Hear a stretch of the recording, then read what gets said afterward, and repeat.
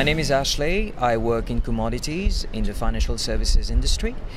I deal with commodity price risk, meaning that my role involves educating clients about risks they do not understand and markets that they have a difficult time following. Before starting to work with Sylvia, I had the impression, or I would say the highly brutal feedback, that my communication was crammed. I was not concise, I was not practical, I was not efficient. This all changed when I started working with Sylvia because I was able to address this problem and become a lot better at the way I communicate. Well, I tried to address it by myself and could not do it.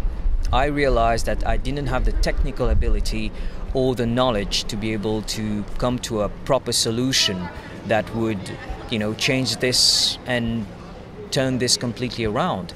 So I needed help. I made the decision to work with Sylvia because I saw a presentation of hers at an event where it was all about pitching business ideas in a very short amount of time.